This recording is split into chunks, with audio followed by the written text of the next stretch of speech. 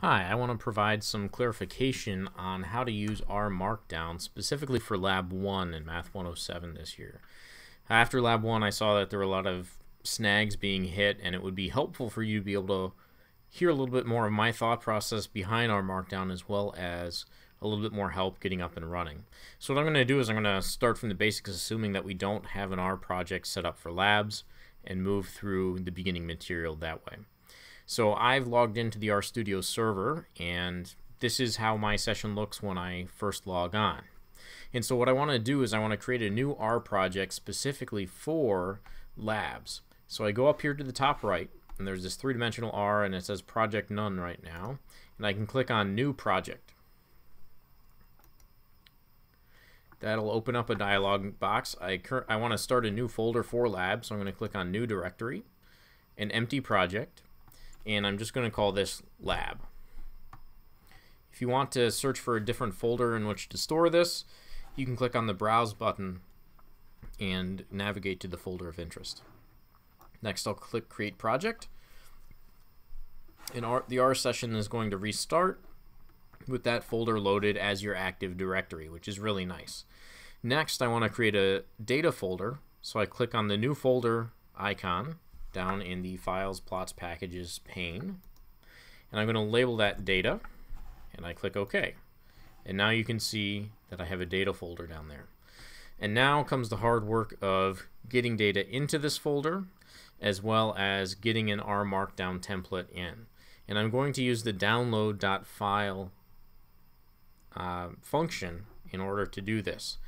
And I'm going to do it one at a time. I'm going to get the data set in first, and so I need to find the URL of the data set. So I go to the Math 107 webpage, and I'm just going to right click on the aimshousing.csv link, and I'm going to say copy link address, and then I go back to my RStudio session.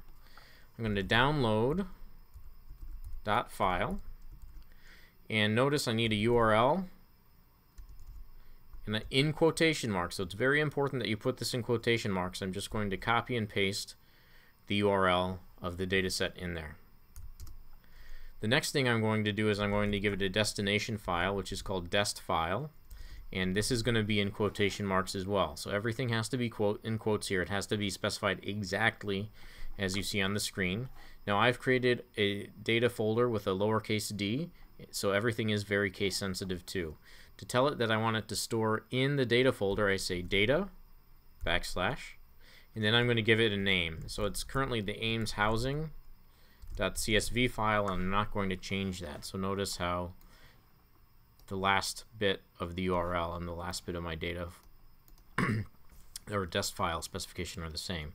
I'm going to hit enter, and now it's going to go download that data set from the web. You're going to get a bunch of red writing here, and it's going to tell you that it's saving to this, and that in fact saved at the end.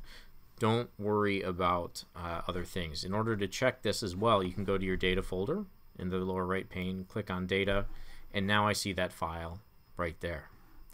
So now I have my data for the labs stored in my data folder.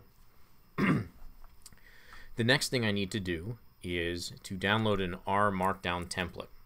And so I'm going to use the download file option again. So download.file, and my URL here is given by bit.ly/math107-lab1. In my dest file, I'm going to keep it in this folder out here, so I don't need to change folders. So I'm just going to call this lab1.rmd, hit enter, and it's going to work to download that file. And what you'll see after you do this is that you get a lab1.rmd folder down here. Now be careful not to overwrite anything. So if you already have a lab1.rmd file down here, this would overwrite that. So you might want to be very careful of that lab name. Okay, so now I'm going to click on lab1.rmd to open up my R markdown file. So this is the setup that I encourage you to use most often. You have an R markdown file open and within your R project, and we're going to do everything within this markdown folder or file. So now that you've gotten everything downloaded, let's see how we use an R markdown file. So the first thing to notice is this header, which is contained within 2 sets of 3 dashes. Now this is where you can put your title, which Lab Report 1 sounds pretty good. We can also specify authors here. Right now it's just generic. You should type in your names here, so I would type in Adam Loy. And today's date, I can type that in here, so right, that's September 19th, 2016. You can specify the date in any format, and then I'll click Save. Now let's just see how this knits. And so I'd recommend knitting to an HTML file. If you need PDF or Word, you might need to install other things, but you can just hit knit HTML.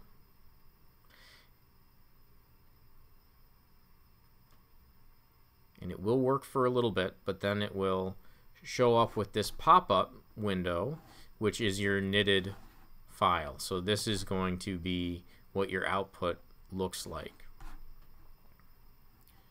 So I'm going to go back to my main tab. If you can't get that tab, you're going to you're going to need to enable pop-ups. Now that we've looked at our first knitted our markdown file, we can see how we would actually want to work within our markdown folder. So what you're going to notice is that you can just really type text. The first thing to notice is when you use number signs or hashtags, if you want to call them that, that's going to give you some form of a title. The fewer number signs you use, the bigger the font is going to be. And then you can really just type in text as you would in any word processing software. And so I've done that for some instructions using the caret here as a indentation for a quote. But now what you're going to see is that there's a setup chunk, and that's where you can load all your R packages that you need for these labs and your homeworks.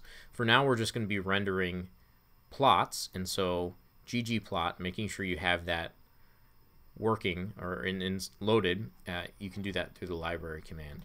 You also want to load your data set, and so I have another chunk loading the data set here. And what you're going to notice is that you're not actually running anything when you write code in here. So I could ask for some summary statistics for Ames Housing, and nothing's going to happen. Additionally, I could ask to see the first couple rows of Ames Housing using the head command. Or I could look at the structure using the str command.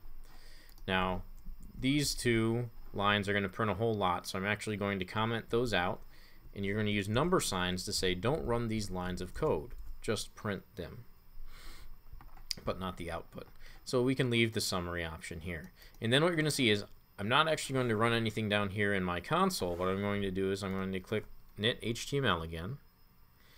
It's going to work, and then it's going to pop up the output. And so you can see exactly what's going on here. And so this is actually a workflow that I'd recommend, is that you alternate writing code in your markdown file and knitting it, rather than working in the console, because then you don't lose anything. For example, let's go up here and add a example plot from lab in. And so in lab, I need a new R chunk to do this. So when I want to include an R chunk, I click on this green C, and now I have a new R chunk. So the first thing you did in lab was create a histogram of the sale price of a home. So for example, you have ggplot, and you give it your data set name, which is Ames Housing. You give it a mapping, and we only need to give it one variable here, which is sale price, in order to create a histogram. Then we needed to add a geom histogram layer, and of course we could do a certain fill, which was steel blue 2 on the lab, and you can change your bin width to something else. So maybe you want this in tens of thousands of dollars. You can also change the labels, so I'm going to change the X label here using this labs layer, and so this is the sale price in dollars. And we can knit this to see what happens. Now when I click knit, it automatically saves the file as well, so this encourages really nice habits.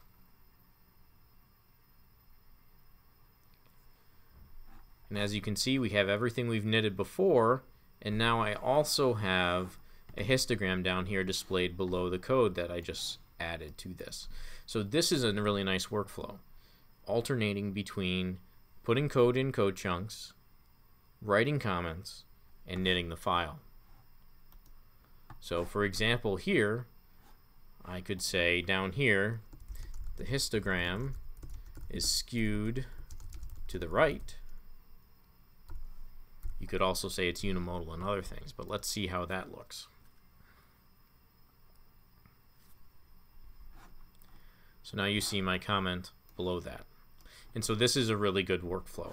So what I've done here is I've created a template where I've given you code chunks where you can put your code here. So when you want to put your code there to answer a question, just delete all of that and type your code there to start with. You can also, of course, put more in here, but make sure your answers are there. And when it says write your solution here, you can just type something in there. So I hope this helps clarify how you can use an R Markdown file, and that I really recommend just using R Markdown to compile everything. So you put your code in there, your comments, and then knit to HTML.